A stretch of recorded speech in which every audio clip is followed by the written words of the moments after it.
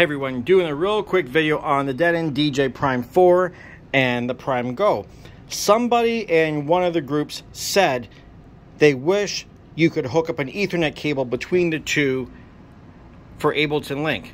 Well, guess what? I don't know what you're thinking because it works. I don't know why it didn't work for you if you tried it, but currently right now, you can see, let me just show you here. You see the little Wi-Fi. There's no Wi-Fi on this guy here, right? And I have the link right there. And if I move I'm moving up here, and you are seeing the link information is happening down there. So I don't know what's not working for you. This isn't hooked up over a network. It's plugged in Ethernet straight into the back of the Prime 4. No fancy trickery. I've done this before with an MPC 1.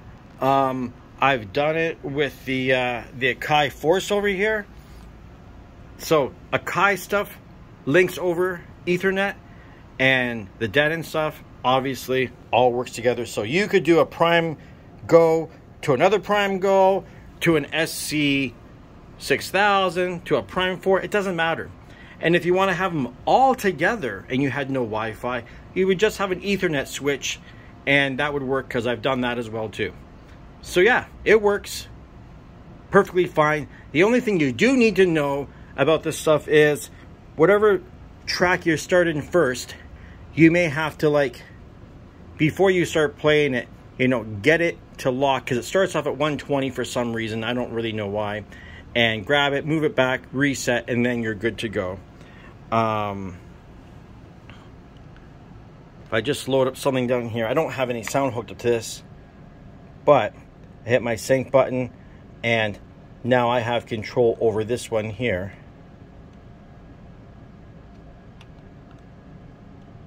You see? Now I got that, and then you can see over there, I'm now controlling that, and I'm not using the pitch fader there. So yeah, it works.